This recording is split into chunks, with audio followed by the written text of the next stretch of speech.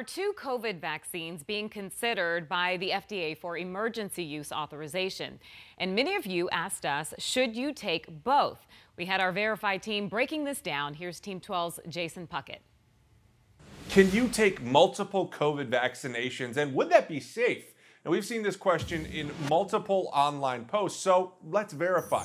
To do so, we checked with the CDC and Dr. Sam Sun, the director of the Endemic Foundation. So I'm guessing the thought process is that if both vaccines are very effective, then maybe if you take both of them, they'll be even more effective.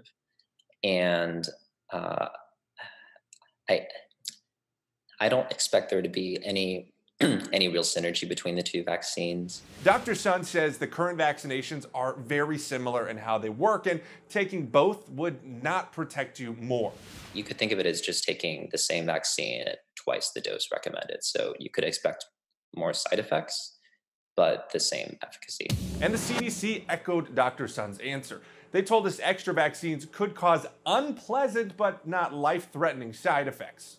And the reality is that you likely won't be able to take more than one vaccine, even if you wanted to. There's not even going to be enough of either vaccine, let alone both vaccines for much of the population, just because it will take quite a bit of time for both companies to ramp up production, manufacturing, and delivery. Bottom line, Dr. Sun and the CDC say stick with one vaccine.